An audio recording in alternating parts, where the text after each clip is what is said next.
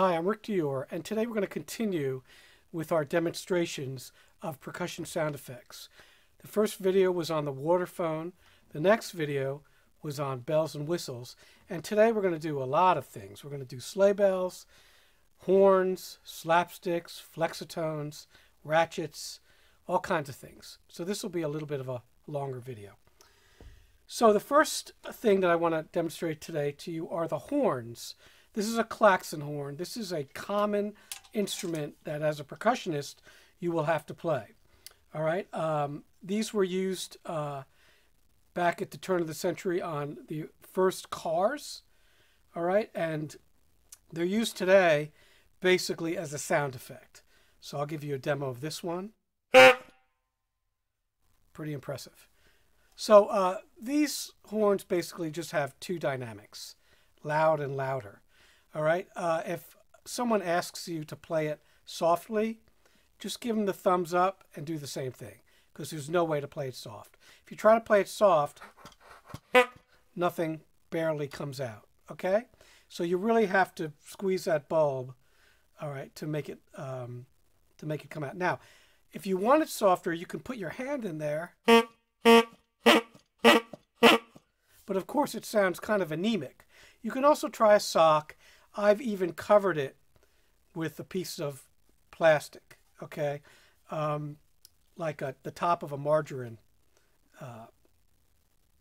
bucket. So that works, and tape it. But still, it sounds anemic. So my suggestion, if someone wants it softer, is to play it back like this rather than this, okay, or play it up over your shoulder. So those are the things to remember about this. But normally, you'll just play it full out. Now, you'll see I have a mount on here. So I put some duct tape under the mount so it wouldn't collapse the brass. And the mount is important because you're going to have to play this a lot of times quickly while you're playing other things. You'll just have to reach over. So I definitely suggest the one you buy, you can put a mount on there. And this is just a regular drum set mount. There's lots of kinds of these that could mount right on there. Usually there's space for a rod here. And you just connect that to something else. And it's just suspended then, like that. All right? There's also a way to mount it like this with this screw. That's a little more specialized. You'll have to buy a special mount for that. So I just recommend doing something like this. Now, these bulbs will wear out. And so I suggest oiling them from time to time. You can use LP lug lube or just a machine oil and lightly oil them, and that way they'll last twice as long. Once they crack, it's only a matter of time before they'll crack all the way through, and then you can't use them. You can buy replacements. I like the kind that you screw on, if you can get those. So whenever you buy your horn, see if you can get some replacement bulbs with it, because they will wear out over time. This is a brand new bulb. Before this, I had a bulb on there for about 20 years. I oiled it, but even with that, one day it just cracked, okay?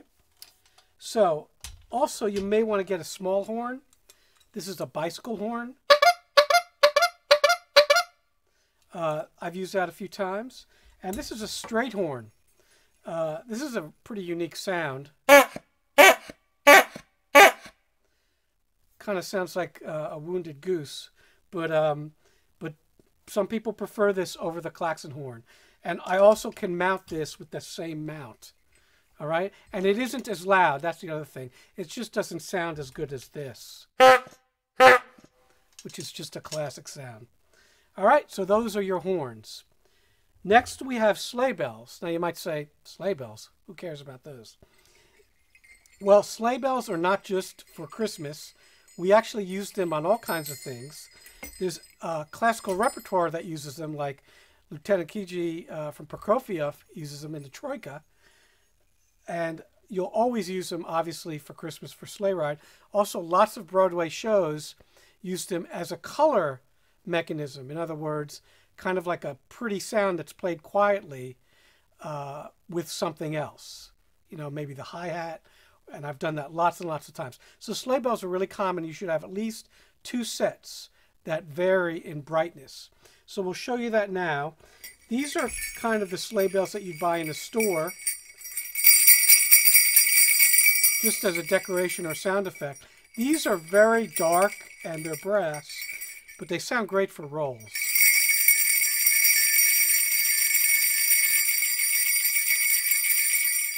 So that's what I generally use those for. Then I've taken some of those and put them on a large wooden dowel here, and these sound beautiful.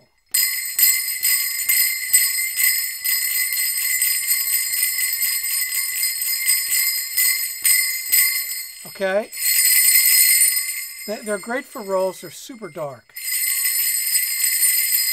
and they're soft. They're not annoying. All right. Then of course we have the sleigh bells like this that you all have seen. All right, and so these are some cheap ones, CB700, I believe. They're fine though. They're not very loud. And finally, we have my favorite sleigh bells. I do not know what brand these are, but they're very old. So old that some of the bells have started to come off. I need to repair this. I've repaired several of them. They will come off if you have them long enough. So this sounds like this.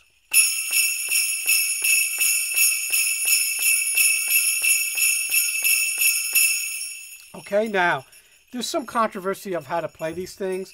You can play them like this. Or even like this. But I play them like this. I feel like the bells speak faster. If I'm playing them like this, there's a slight, maybe 10 millisecond delay from when they speak. And you'll feel that. Also, it looks stupid, okay, if you're back there doing that, all right? So for me, this works really well. So I get immediate sound doing that. Now, the only thing that might go wrong is eventually, like I said, you might knock some of these bells off. You just fix it. But that's the way I play sleigh bells, okay? So these are my favorites, and they're also great for rolls. And you can even...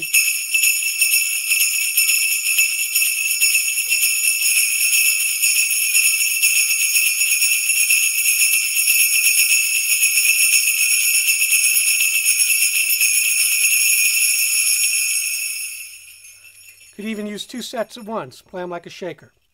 So that's sleigh bells and horns. We'll be right back with some slapsticks. Next we have slapsticks, or better known as the whip. So you've heard this before if you ever heard Sleigh Ride, the whip sound.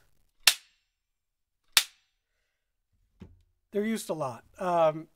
Percussionists have to play these.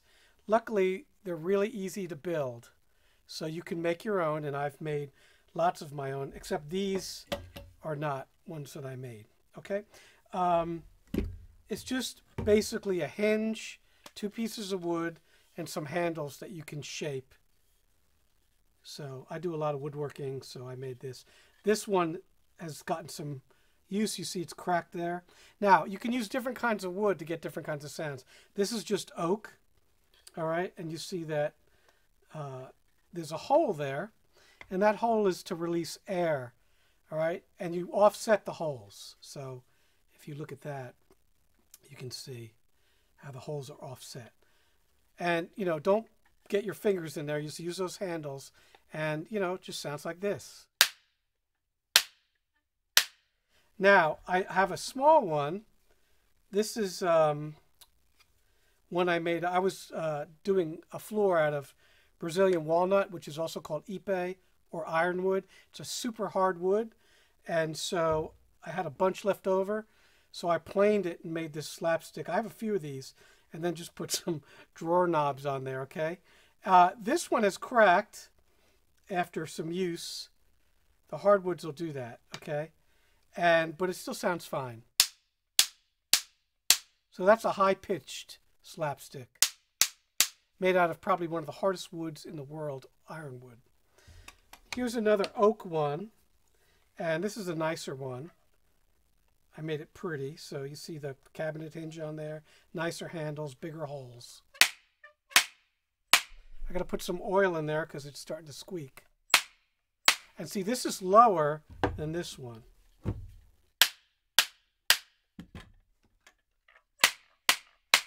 All right. Then finally, here's a slapstick my buddy Artie used to make, which is really nice. And this, I believe, is poplar. That's the wood. So that's another hardwood. You want to use hardwood. Don't use pine. Pine will warp and crack really easy. All right. So also you might want to get a one-handed slapstick. In fact, you have to have it because sometimes you're playing and then you got to pick it up, play it, and then go on to something else, or actually play at the same time that you're using this slapstick. So these are done with a whip motion. I have two.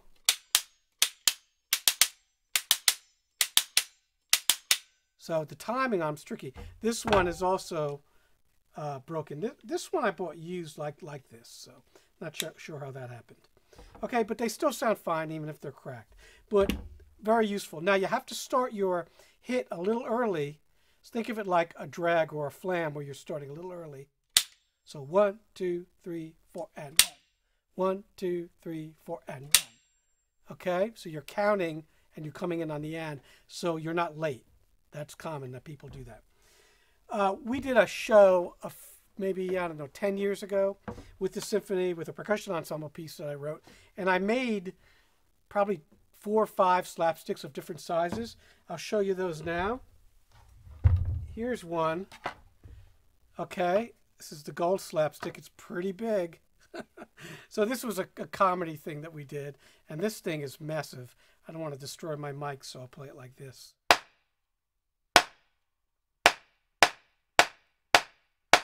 Now this thing sounds so cool. I've actually used it on recordings to beef up a snare drum sound. All right? It's so big that it just blew all the dust from the studio. It's probably floating right in front of the camera. All right? So it's a very cool sound. Sounds like a super low hand clap. So I sampled this and used that. And I also made a big heavy one out of oak, and this thing weighs a ton. And very similar in sound, just a little bit deeper and louder.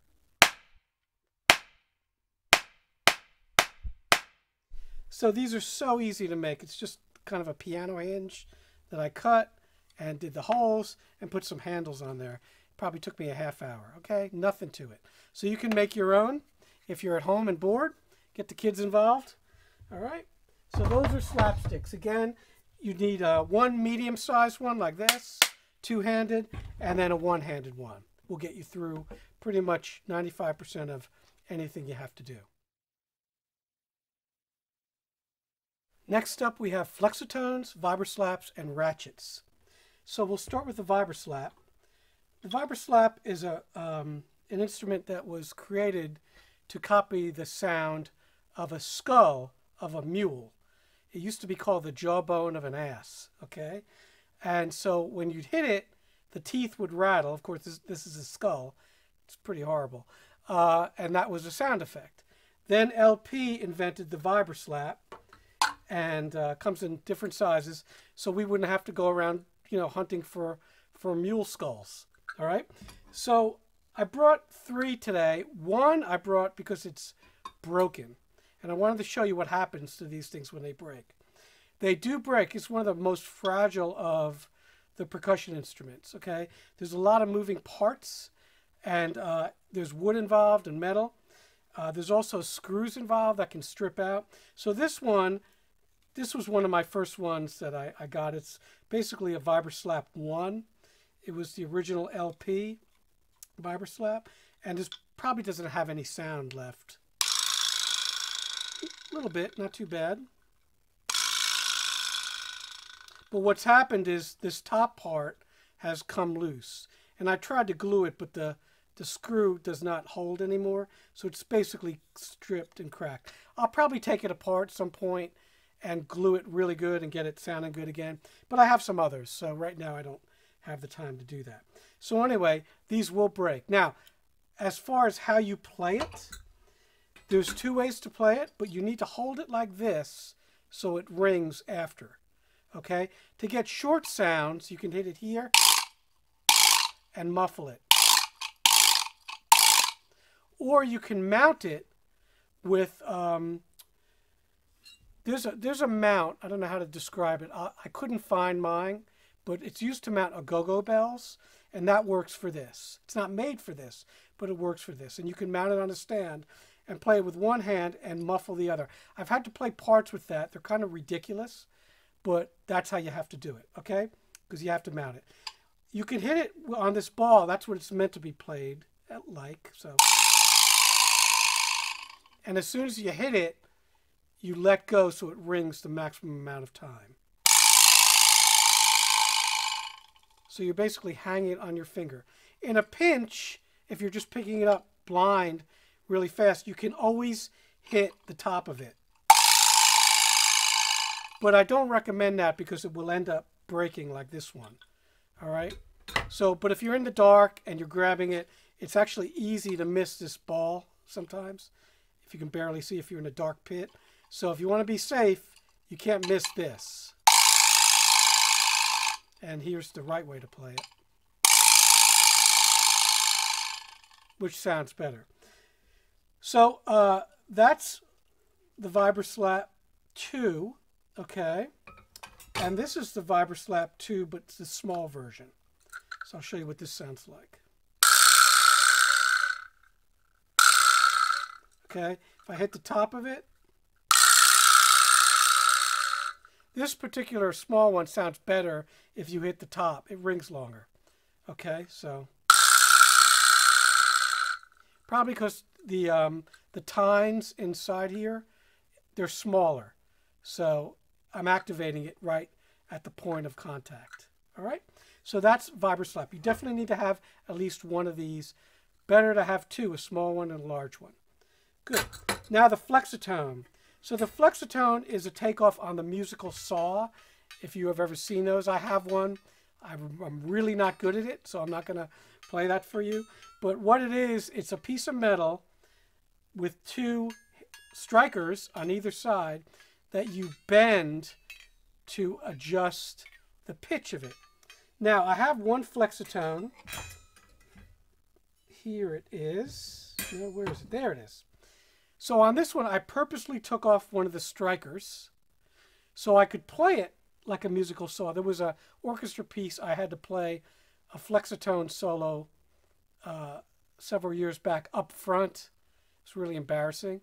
But, you know, if you play it with both tines on there or both strikers, it sounds like this.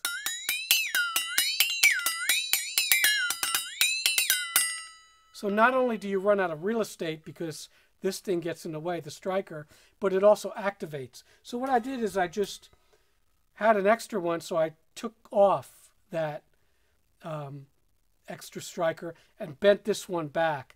So I got this.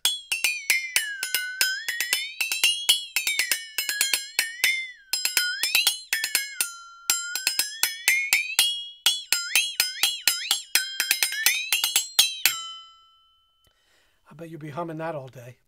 All right, so that's one way you can get a little portable musical saw if you have to play a Flexatone melody.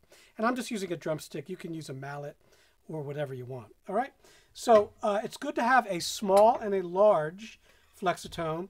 They do differ, and just like a lot of things, the old ones are better. This is a really old one. It's the first one I ever got. It's probably 40 years old. When I was a teenager, I got this, okay? And it sounds great.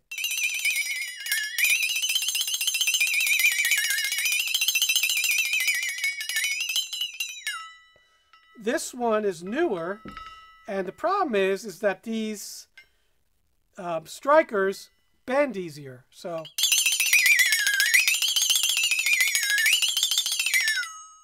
you have to play it much harder, and therefore it's louder. This one you can play soft. So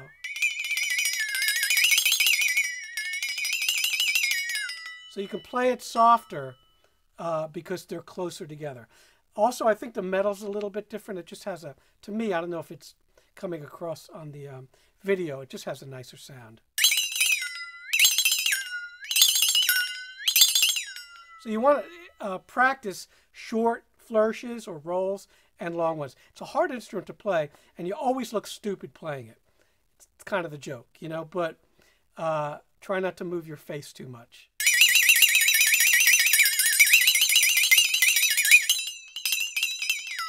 Okay, so it's normally used in funny, scary kind of atmospheres. The waterphone is way cooler. I'd recommend substituting that. Then we have the large one. Now this one, to me, is not a really great instrument. It's pretty big, but I am going to get another one of these and remove the striker so I have an even bigger portable musical saw. But here's what this one sounds like.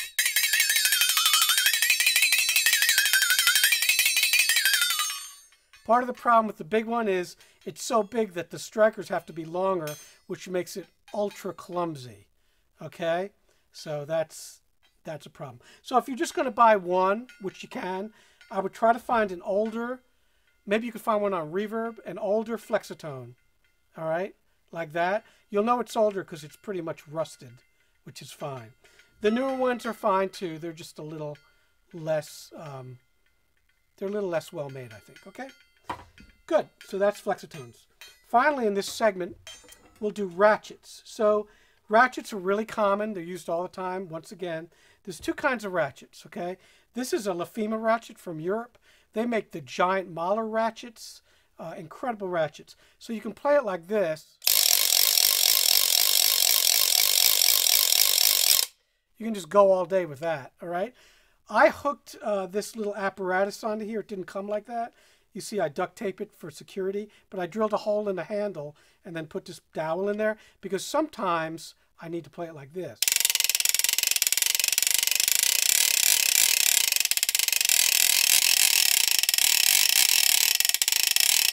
And of course, that's not possible just doing it with the handle, with this kind of ratchet. This is a great sounding ratchet, but you have to make that adjustment to it, okay? Now the standard ratchet is the Ludwig or LP. Everybody makes them now. Originally, Ludwig made them. This is a great ratchet. This is a really old Ludwig, okay? I believe it's from the 1950s. That's what a friend of mine told me. I don't know, but it looks pretty dang old. Even the wing nut has a really cool shape. You can't beat that old Ludwig hardware, okay? This is a really nice sounding ratchet.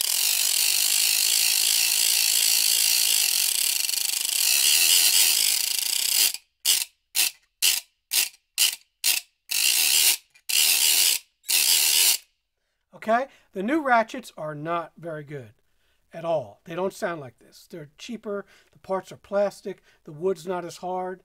If you can find an even older one, the wood was oak.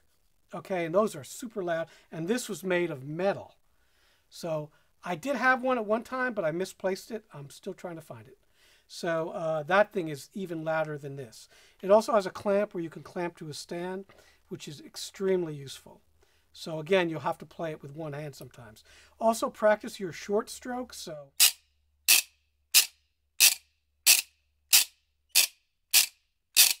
there's a famous part in Tchaikovsky's Nutcracker where I've played that a million times, where it's a ratchet solo. So you're going.